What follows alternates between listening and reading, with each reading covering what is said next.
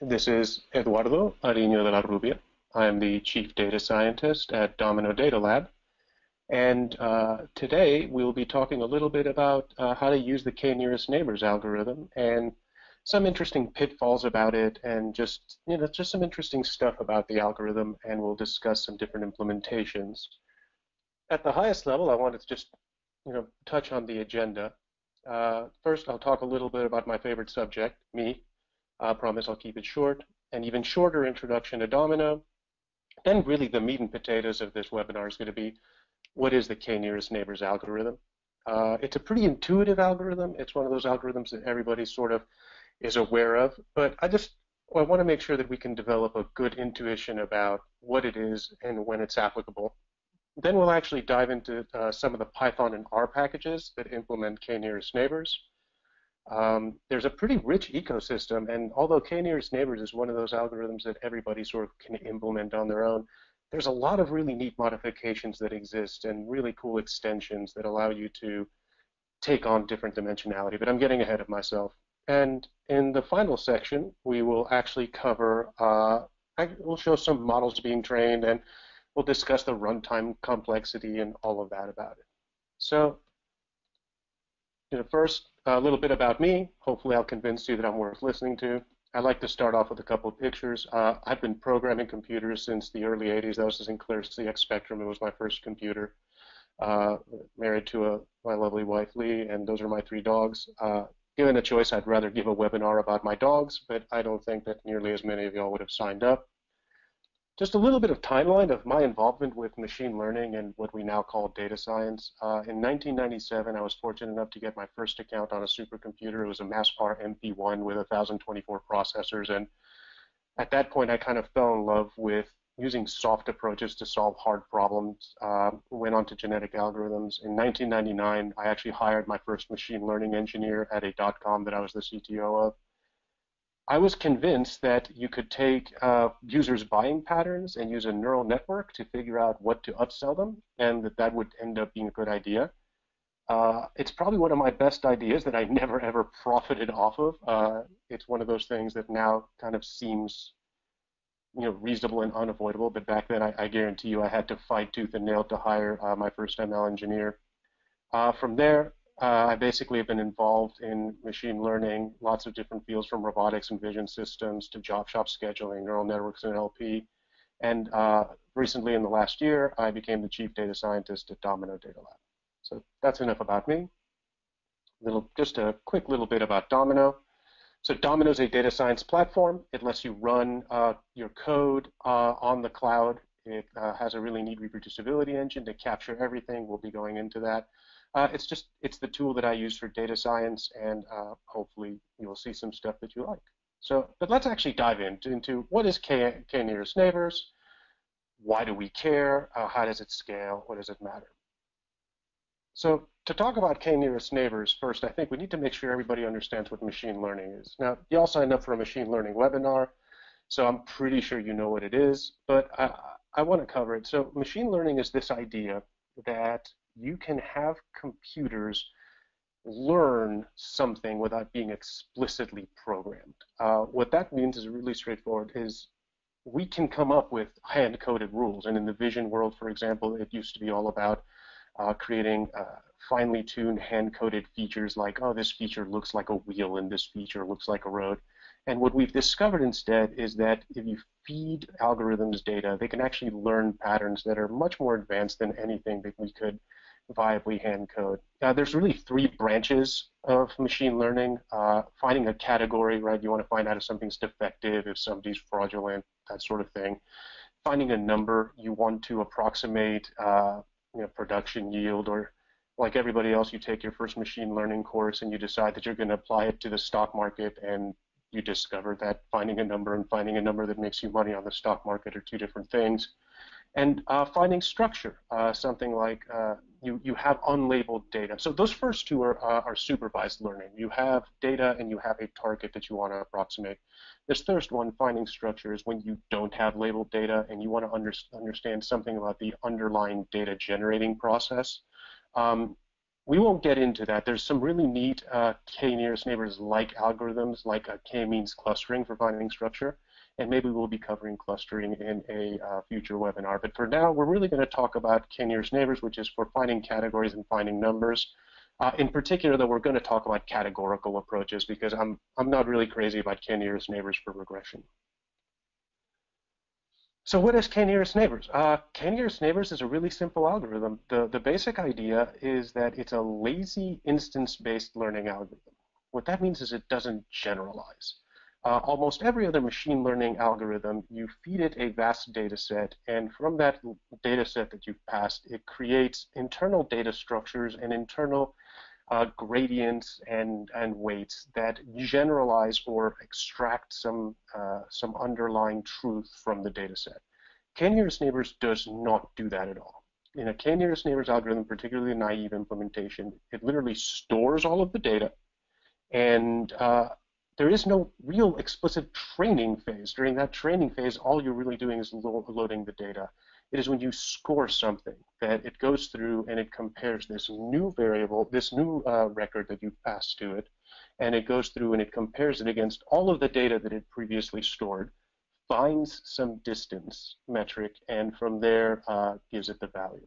I know that's a little abstract, so I actually like to develop an intuition in simple one-dimensional data.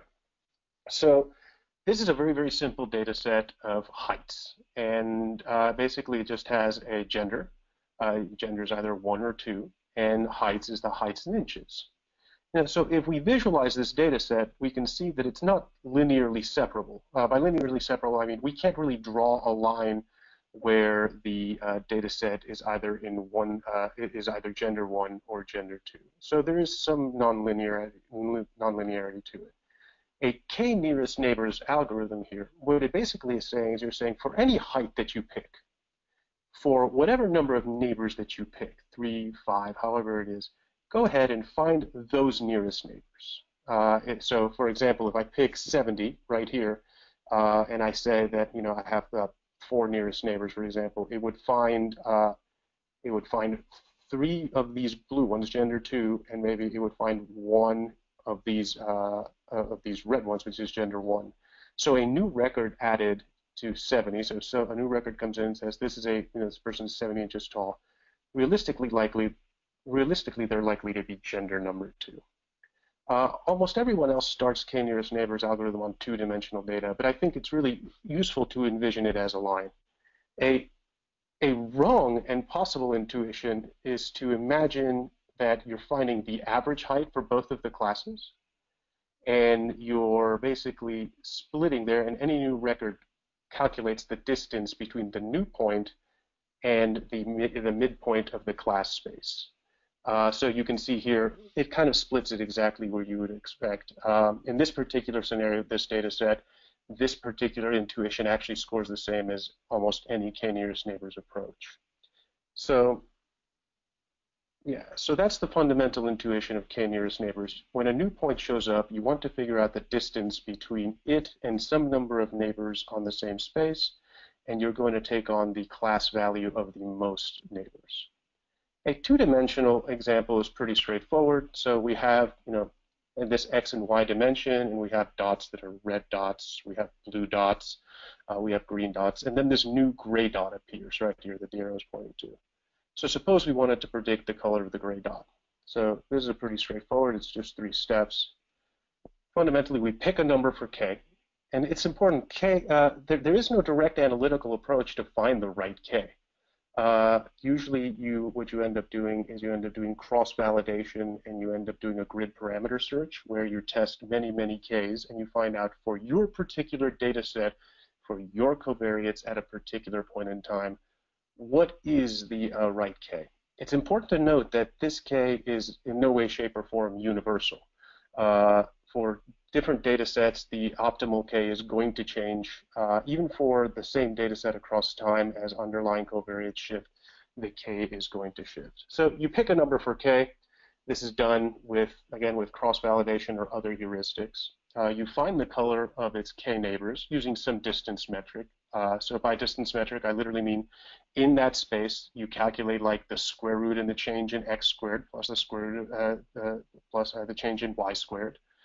Just traditional Pythagorean theorem stuff. Although it should be noted that there's other interesting distance metrics. There's Manhattan distance, which is basically when you're only allowed to do right turns. There's Minkowski distance. There's all kinds of really interesting distance metrics, but as a rule, folks usually use Euclidean distance. So you then find what are the k points that you picked that are closest to it. So let's say that we picked 3.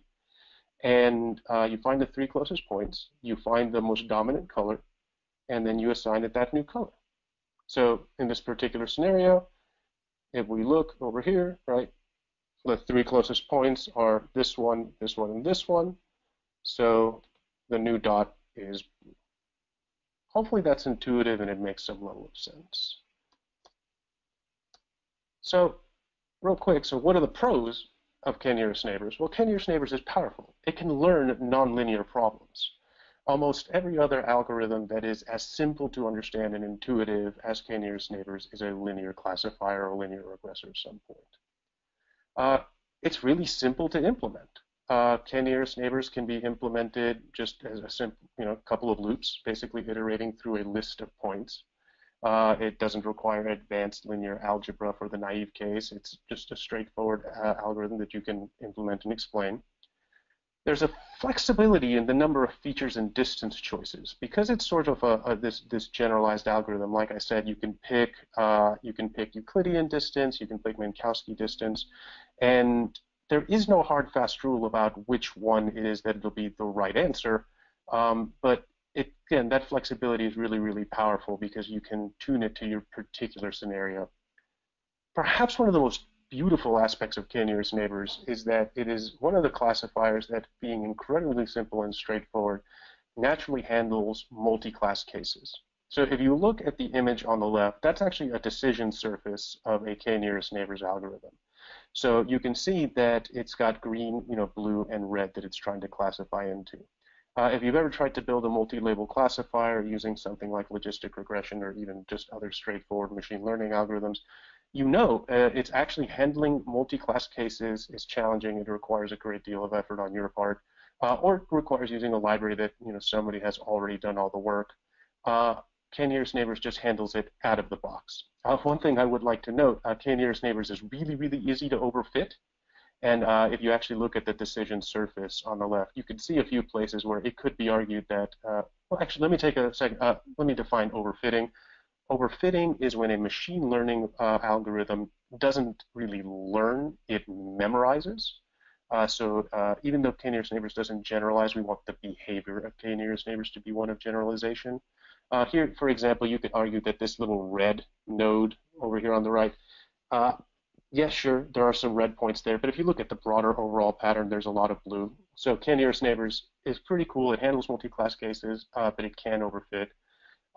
And the last pro is that it really can do really well in practice with enough representative data. There's some caveats there as to what enough representative data means, and we'll get into sort of the major pitfall of KNN here in the next slide. But it really can. I think the best example of that is quite a few years ago, the Netflix prize came out, and one of the secrets to the winner's prize was that it was a bunch of meta estimators that were all joined together via a k-nearest neighbor estimator. And there was a ton of data, and it was some really complex decision surfaces, and k-nearest neighbors was able to do it really well. So the cons, which are probably pretty intuitive at this point, is that if you've got 1 million data points that you've got in your data set for k-nearest neighbors, that means that for every new data point, the k-nearest neighbors algorithm is going to compute for all 1 million data points. Even if you parallelize it, even if you distribute it, we'll actually get into this at the very end of my webinar. That's still a preposterous amount of space of time. Checking distances over and over and over again will just burn up a lot of CPU cycles. And if you find yourself constantly having to score against very large data sets, k-nearest neighbors is probably not for you. Tied directly to that is the fact that you're storing all of this training data. So whereas something like a linear model is just the coefficients, and something like a card or a tree or even a random forest is just a number of trees, they don't actually store all of the original training data. K-nearest neighbors really does store all the training data. So if you're trying to run them in an embedded scenario or low memory situation, or just really you care about how much RAM you're using, K-nearest neighbors is problematic. And perhaps the hardest thing about K-nearest neighbors is that you have to know you have a meaningful distance function. Like the distance between one point and another has to mean something. And I'll get into that here in a second, but that's surprisingly tough to do, especially when you have non-trivial data sets. So again, though, so why do we even need other algorithms? K-nearest neighbors is great. It learns linear and nonlinear relationships. It basically trains in real time. Why isn't it the most common machine learning model in production? Well, if you've taken a machine learning course, or if you haven't, this is one of the biggest truisms. It's the curse of dimensionality. Let's see if I can help you develop some intuition. In two-dimensional space, right? If we just got an x and a y axis, that each one of the dimensions, it's easy to see how they contribute to the estimator. As the amount of dimensions goes up, again, K-nearest neighbors is just figuring out a distance value. So for each new dimension that you add to the K-nearest neighbors search space, you increase the total volume by an exponential, which means the ability to discern the distance goes down by an exponential. The end result is this final paragraph. This is what matters, is if each point is just a single number, 8 bytes, then an effective K-nearest neighbor estimator for just 20 dimensions requires more training data than the current estimated size of the entire internet to truly be discerning. And this is the fundamental problem. If you've got a data set that has a lot of dimensionality, K-nearest neighbors is not for you. So this is one of the nice things about K-nearest neighbors, is that it's pretty easy to look at your data set and know whether it's going to work for you or it isn't.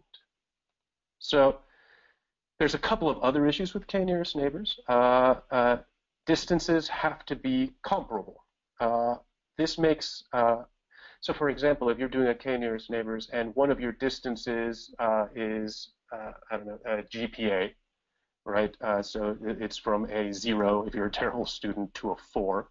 And your other feature that you're looking at is salary. And you've got salaries ranging from $20,000 a year up to $300,000 a year.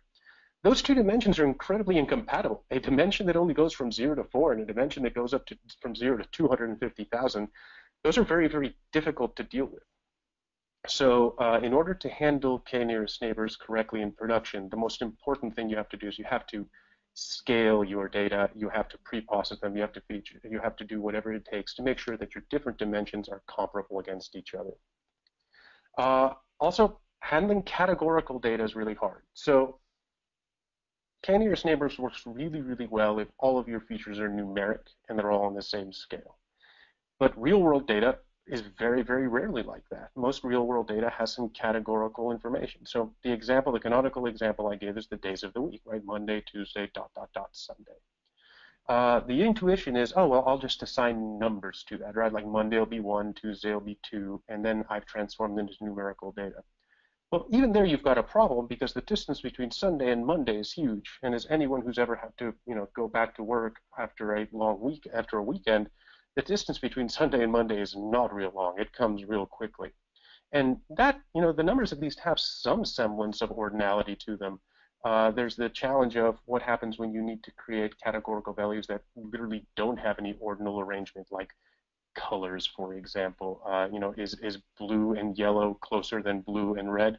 Well, maybe under some color theory or some spectrum of color wheel, but then if you turns out you need an additive color scheme instead of a subtractive color scheme, the ordinality doesn't even work that way. So the management of categorical data is really, really tough with K-nearest neighbors. And there are some packages that automate that for you, which we'll cover in the next to last section. But it's just something to be aware of. And pre-processing. Like I said, K-nearest neighbors works really well when you've got a small number of dimensions that have a lot of data where all of the dimensions are numerical and they're all on the same scale. There are, in my entire life as a data scientist, I can probably count on one hand the number of data sets that fit that description. Almost all data sets do not fit that description. That means that you've got to have a pretty robust pre-processing step in place. What it also means is that you have to serialize that pre-processing pipeline and make sure that when you deploy your k-nearest neighbor model into production, that you're taking the same exact steps to pre-process. So whatever the normalization you took for the min, the max divided by the mean to normalize the value between 0 and 1, or whatever it is for the training set, you have to capture all of that data, and you have to do so in a really faithful fashion to put it into production. Otherwise, the scaled values that'll come through will be incorrect, or even worse, you won't remember to scale the values, and k-nearest neighbors will absolutely not converge on anything or give you reasonable answers. There are a lot of algorithms that are nowhere near as fragile when it comes to pre-processing, especially something like gradient boosted trees or random forests that can take raw features and do intelligent things with them. K-nearest neighbors is absolutely not one of those algorithms. You have to have an incredibly thorough and tested and deployable pre-processing step that makes sure to get your data with the same covariance and the same distribution as the training data. When you've got limited dimensionality, so right, if you're looking at numeric data and you've got 6 or 7 columns and it's all numeric, it's really, really great.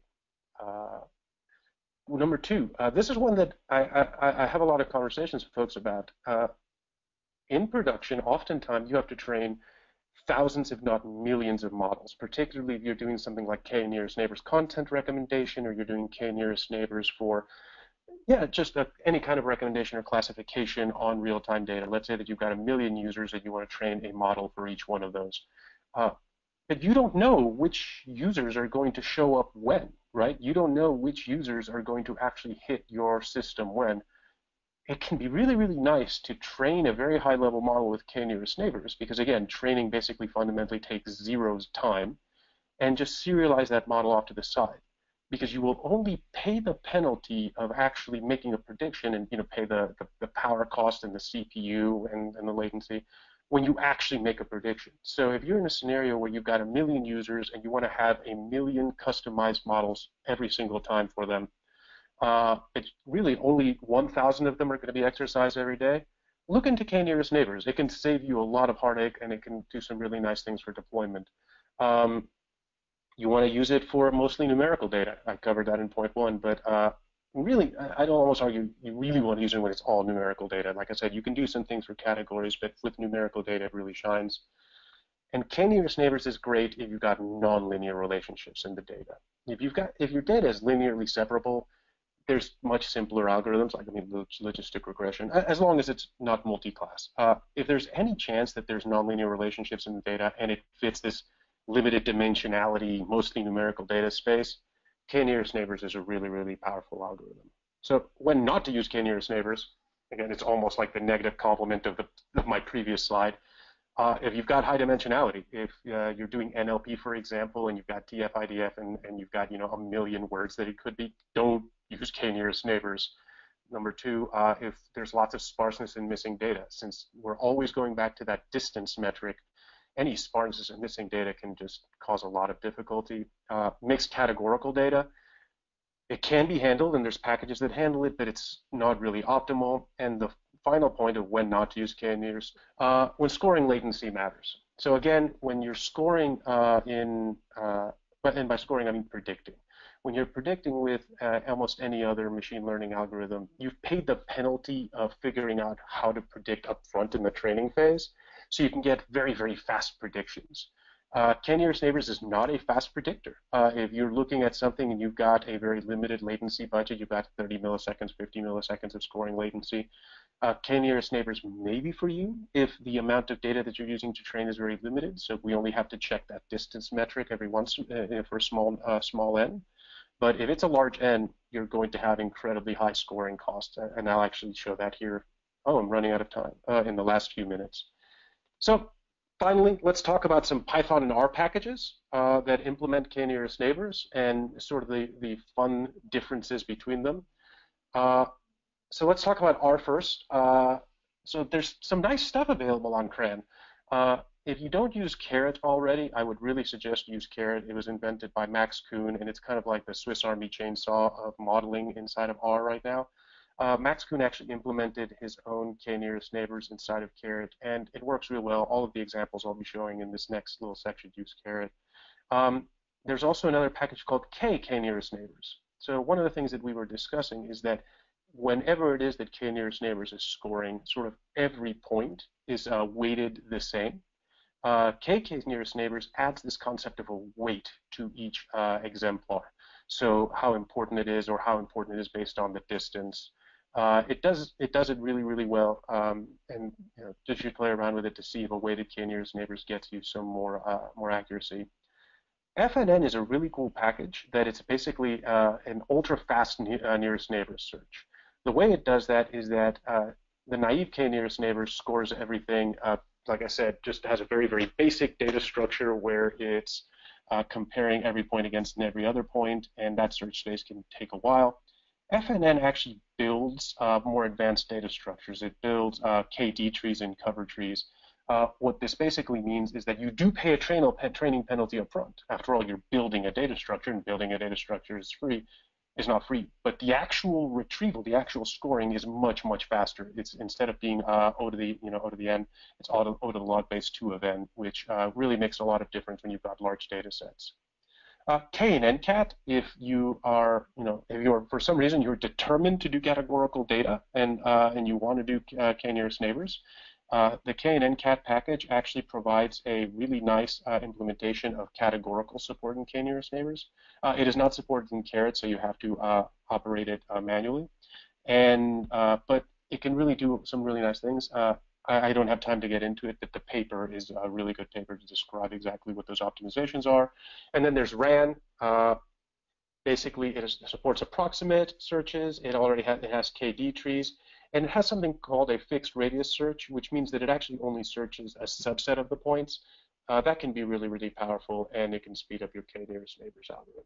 So for Python, actually, Python people kind of have it set for this. Scikit-learn's k-nearest neighbors classifier kind of does everything that all the different R packages do, except for K and NCAT. Just right off the bat, it does weighted k-nearest neighbors with uniform, distance-based. You can even pass it a custom callback function for deciding what the weights are. It's really quite powerful. It already optimizes with ball tree, KD tree, and brute force algorithms. So right off the bat, it's a pretty advanced k-nearest neighbors implementation. And finally, something that I discovered, which really blew my mind, is that right out of the box, it's fully parallelized. So if you pass an n-jobs parameter when you actually construct the k-nearest neighbors algorithm, when it scores, it'll use as many cores as necessary. So it's really, really powerful. I think this is, anyone who knows me knows I'm a pretty big R proponent, but I have to be honest, the scikit-learn k-nearest neighbors classifier is really, really, really a great classifier. So real quick, we're actually running out of time, but I did want to show you just some actual models in production, so I'm going to be switching over. So here we are just inside of Domino. In case you've never seen Domino, this is Domino. So let's see. I wanted to show, so for example, here it is that I've been training k-nearest neighbors to the Higgs data set. If you're not here, I'll actually jump over to here. If you're not familiar with the Higgs data set, oh wait, no, that's the airline data set. The Higgs data set came out of Europe, where they're actually trying to find the Higgs boson, and this is synthetic data of actually detecting the Higgs boson. So again, it's a few too many columns, right? But it's numeric, it's well scaled, it's well behaved.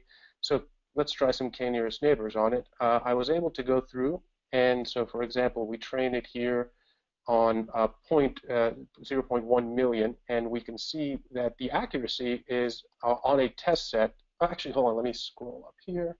So the accuracy without it being scaled is 0.5916.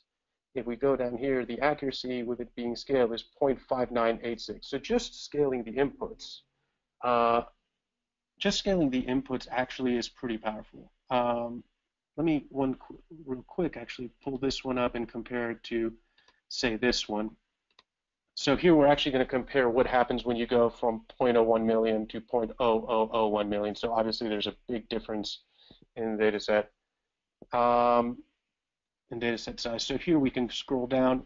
One of the nice things that Domino does is it captures plots. So we see that for the small data set, actually, the grid search saw that 5 neighbors provided this accuracy, 9 neighbors provided a lower accuracy.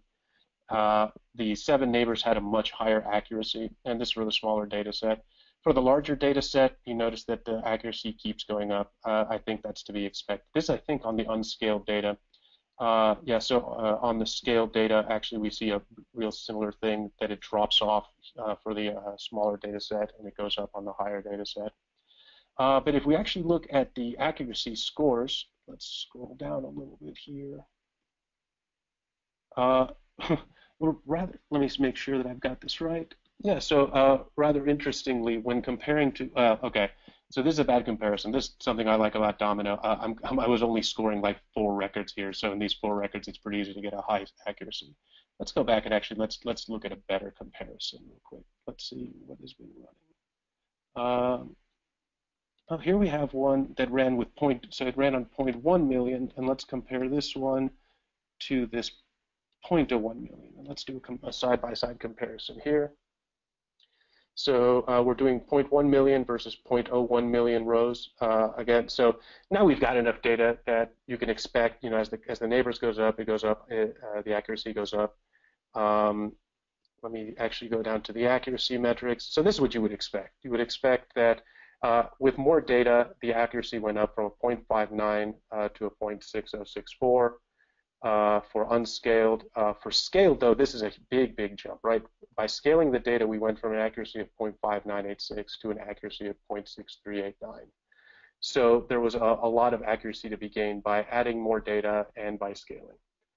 Oh, I see that I have a question, actually. Let me go ahead and take it. The question is, if you have highly dimensional space, any thoughts on how effective K-nearest neighbors is if you use off-the-shelf dimensionality reduction like PCA? So PCA is beautiful, principal component analysis. Honestly, it might make sense for us to do another webinar of PCA at some point in the future. The answer is that, PCA finds a linear combination that captures as much variance as the original data set in a generated data set. The short answer is that if the data lends itself to capturing variance via PCA, then lowering the number of dimensions with PCA can help K-nearest neighbors. But you've added an extra layer of complexity. So I know that that's kind of a weaselly answer. I wish I had a better answer like yes or no, but it comes down to, does your data actually perform in PCA in such a fashion that you capture enough variance while not removing any of the feature space that would actually allow you to do things. So, anyways, back to the demo. So here I was just saying that, and this is a pretty straightforward conclusion based on what we know about K-nearest neighbors now. More data equals more accuracy, and scaling equals higher accuracy. So to be clear, here is the scaled value. So accuracy on scaled is 0.6389. Accuracy on unscaled is 0.6064. You're getting 0.03 extra accuracy just by scaling the data. You're not actually paying any real penalty. So let's see, is there anything else cool I can show you?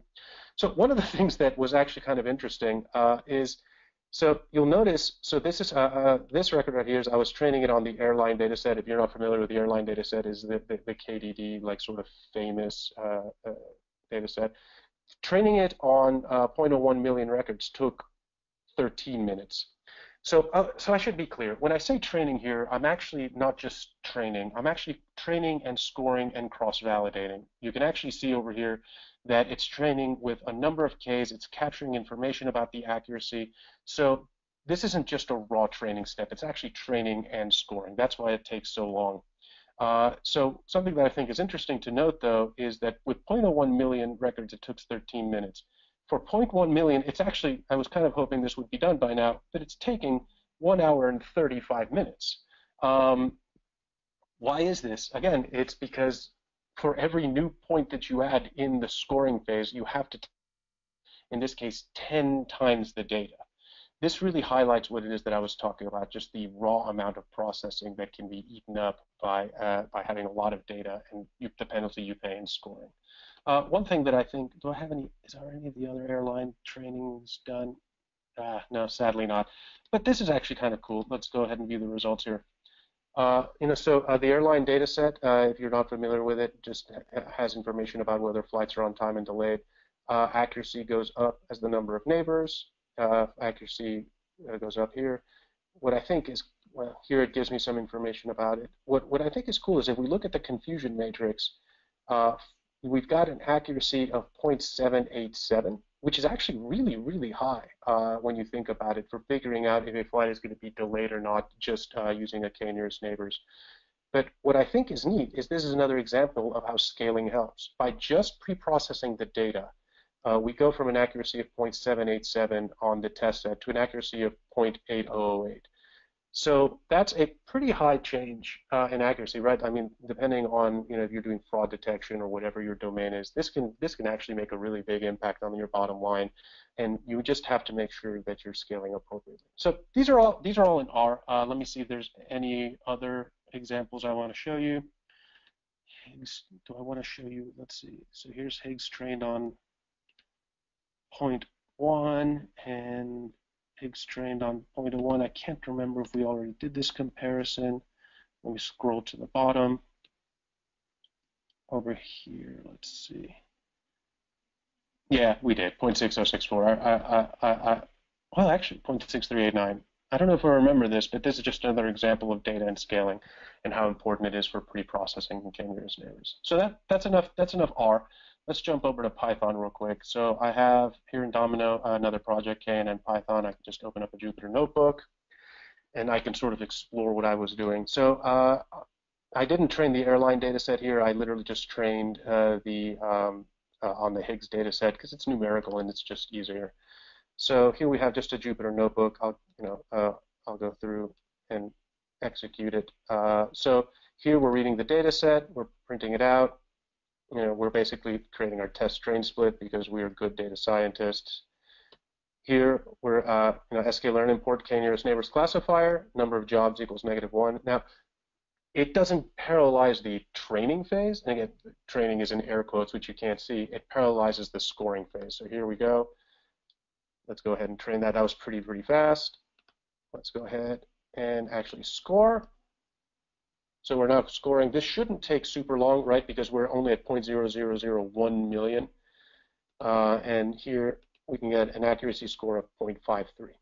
So again, it's better than a coin flip. It's not amazing. One of the things that I think I covered this about the k-nearest neighbors classifier and sklearn is that it automatically picks the right algorithm for you. What I mean by this is it automatically picks whether it's raw, it's KD tree, it's ball tree, and it uses some really nice heuristics to figure out exactly what it is that is the algorithm that makes more sense for your data set.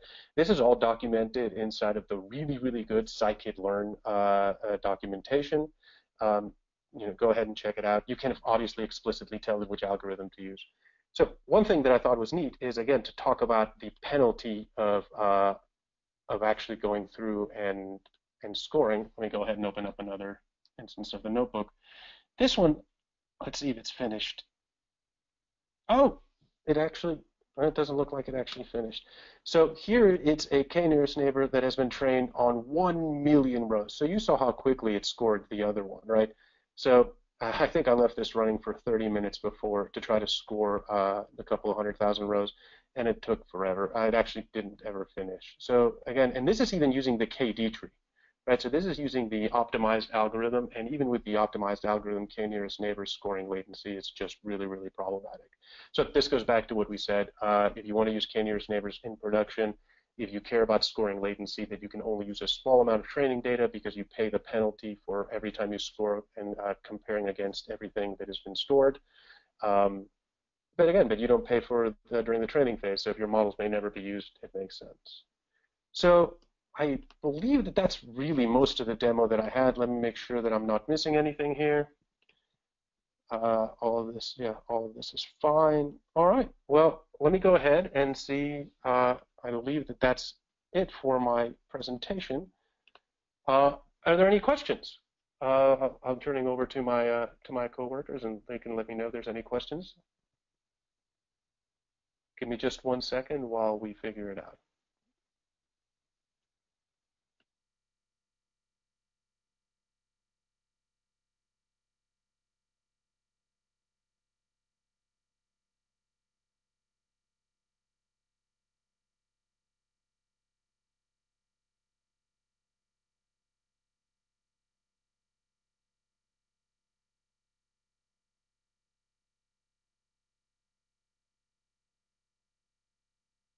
So one question that I have is that I was demoing using K-nearest neighbors in Python and in R with some really large data sets, how to avoid exhausting memory. And the answer, the short answer is have a lot of memory. Due to the nature of the K-nearest neighbors algorithm, it's going to store all of that data. So make sure that that's possible. So let's see. I have another question. So the question is, I tried using K-nearest neighbors for missing data imputation, which is actually one of the really neat things that K-nearest neighbors does pretty well. And the caret, so caret actually, the R caret package also has a KNN impute. But it was way too compute intensive for large data sets, around greater than 1 million rows, and could not complete the task. Is there a way around this? So now that you know sort of how the algorithm works, you know that if you've got 1 million data sets, for each one, it has to compute distance across 1 million points. I would suggest try using one of the more advanced algorithms. Either the when I was talking, if you're doing it in Python, you want to use something that automatically does what's it called? 1 second. The fixed radius searching. So you could use RAN for R, or you could use the K-nearest neighbor classifier with some interesting distance metric. One of the that's basically the other thing that you can do is parallelism. It's not a great answer, right? Because it's only going to scale a little sublinearly to the number of cores. But if you've got 1 million rows and you really want to use K-nearest neighbors because, for example, this is something that you only need to impute this data set once, and then you're going to be able to use that data set for 6 months. Maybe it just makes sense to find a box with a whole bunch of cores, use the fact that that scikit-learn parallelizes scoring, and take advantage of that for scoring. I will say R does not parallelize for scoring. It does parallelize for training. Caret does a really good job of, for example, making sure the resamples go across all cores, but for scoring, you're still stuck to a single core. So I hope that answers it. So the next question. Yeah, so on the dimensionality curse problem, some people applying KNN to large dimensionality data are prepared to pre-process the data through some form of dimensionality reduction and apply KNN. Does this bias in some way, in practice or theory, the resulting KNN algorithm, and if so, how can someone reduce any such biases? So that's related to the that's really related to the previous question about PCA. Anytime you're adding a pre-processing step, you're taking the original. So the way the data works in the real world, right, there's some underlying data generating process which is happening in reality, and we're sampling that data. That data that we're sampling goes into our CSV file or our database. Running PCA on it is absolutely going to bias it.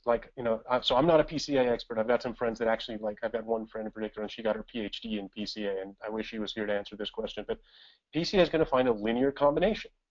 If your data loses a lot of its variance because it's passed through a linear combination, then you're going to lose that and you're going to bias your data set.